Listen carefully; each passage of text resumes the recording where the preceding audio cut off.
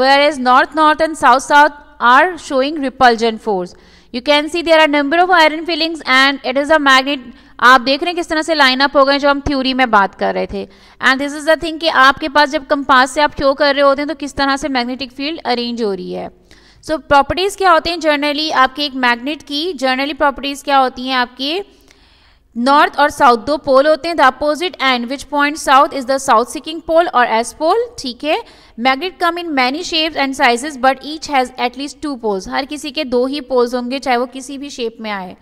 Magnetic poles जो आपके होते हैं ठीक है every magnet has 2 poles and is therefore called a dipole unlike electric field.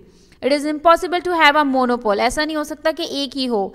If you cut a magnet into half और कितने भी पीसेस में कर दें each piece of magnet will behave like a magnet.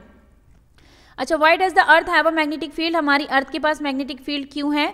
The earth has as its centre a dense liquid core of about half the radius of the earth with a solid inner core. This core is thought tough to be mostly made of molten iron and nickel perhaps mixed with some lighter elements. Circulating iron of iron and nickel in highly conducting liquid region of earth's core might be forming current loops and producing earth's magnetism.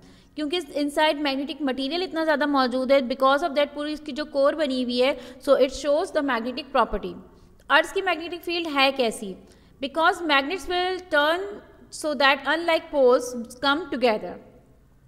The poles are rarely called north seeking पोल और south seeking pole. Compass contain small magnet which turns towards the earth पोल. ठीक है.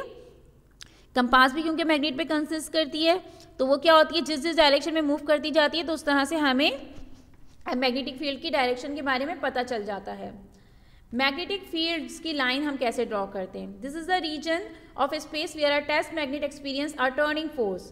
ठीक है. यहाँ जब हम compass रखते हैं तो व्हाट हैपेंड टर्न होता जाता है and you can draw the line ईजियली. Field lines जो कहलाती हैं नॉर्थ टू साउथ.